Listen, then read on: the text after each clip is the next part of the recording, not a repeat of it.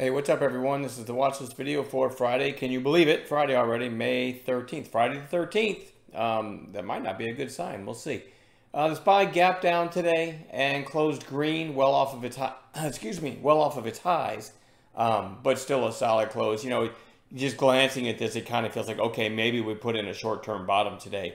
And as I said in chat, maybe we take out today's close tomorrow. You never know, but I do have a lot of stocks that I have on long watch because they put in a nice reversal today, and I'm just looking for a follow-through day on that. A couple highlights from the session. UPST, I was actually on the mic this morning and really beating up stock. Let me try to zoom in. And as it was curling up, this is the opening 5-minute candle right here, which topped out at 28.10. As it started to curl back up, I said over the mic, this could be worth a shot through 28, knowing that the high of day is just a dime above, and it really took off from there. It did need some wiggle room, but it certainly didn't stop out if you took the trade, and it made a really nice move. If you think about it, 28 all the way to a 33.50, 15-minute candle. So anyway, and a fairly strong close. So that was kind of a neat one. Rivian was called in chat, and I don't know how to pronounce the name, so I don't want to guess. N-I-S-H-A-N-T-H. I don't even want to hazard a guess because I'm sure I'll miss. But anyway, a great idea of Rivian through 23. Gapped up this morning, which was pretty rare with everything being weak, and topped out right at that whole number 23. Great idea there, and went all the way to, what, over 26.50 at one point without really looking back, so that was a neat call. And then about 6 people in chat gave the idea of CPNG, which we had on our morning gap playlist, back through 11. You can see it opened and topped at 11. I don't know, like 6 people said, hey, if this breaks 11, you know, gave the idea, and it went to over 13. So there's a few highlights from the day. If you weren't there in pre-market, that was my main focus, was we need to watch for gap down bounce play setups, right? The overall market's been beat up, and then it was gapping down. So, you know, we were watching, I think, Disney, Apple, Tesla, all of them, BROS, and several of them gave good setups. I didn't catch them all, but it was one of those days. Now, today's a little different, or I should say tomorrow, going to tomorrow is a little different, and I'll show you some charts that I'm going to be watching. DIS, which is Disney, you've got that big volume day, right? And then you've got a nice strong close. So that's kind of got the footprint of a potential follow-through day tomorrow. Same with Beyond Meat, BYND, which gapped down and then had a nice strong move. Actually halted a couple times. It was moving so quickly. I think there's a lot of shorts in this name. Halted here. I think halted again somewhere in here. Anyway, it was pretty darn strong today after earnings and that big gap down. And that's another one we were watching as a gap down bounce play. So BYND goes on watch. See that volume today.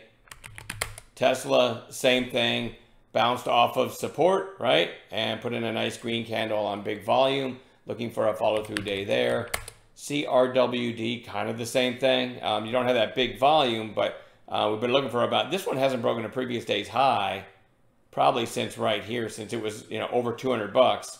So it still has a chance for a nice follow-through bounce day for day traders like myself, right? Coin, another one, really beaten up, gap down today, but a very strong close, very strong volume.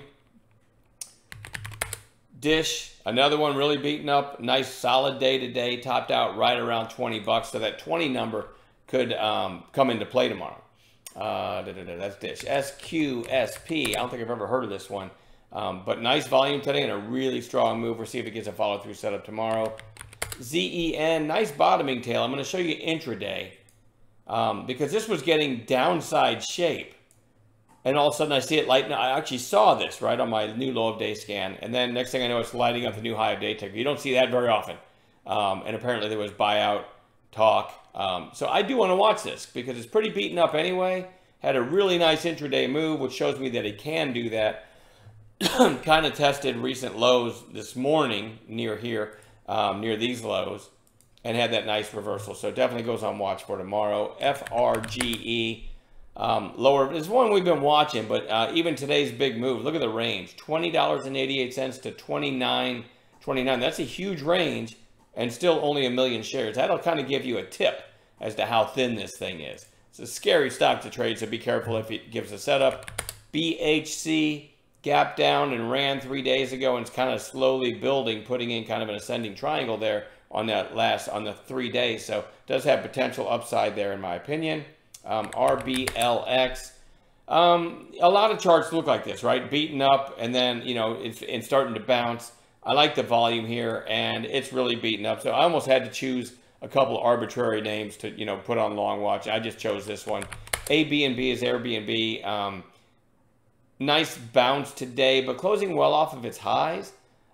With the market bouncing, though, you can put in 2 days in a row, put in where it closed above its open. So maybe this thing's finding support, and it does make decent moves at times. So that one goes on watch. A couple more. FLNC. I'm just watching this as a potential bounce play, right? It's just getting that kind of downside shape change, big volume. That one goes on bounce watch. And then AFRM had earnings after hours, and as I'm talking, it's trading at about 24 bucks. So a nice gap up on a really beaten up stock. Certainly one to watch tomorrow. I'm going to quit babbling and let you guys enjoy the rest of your evening, and I'll see everybody in the chat room in the morning.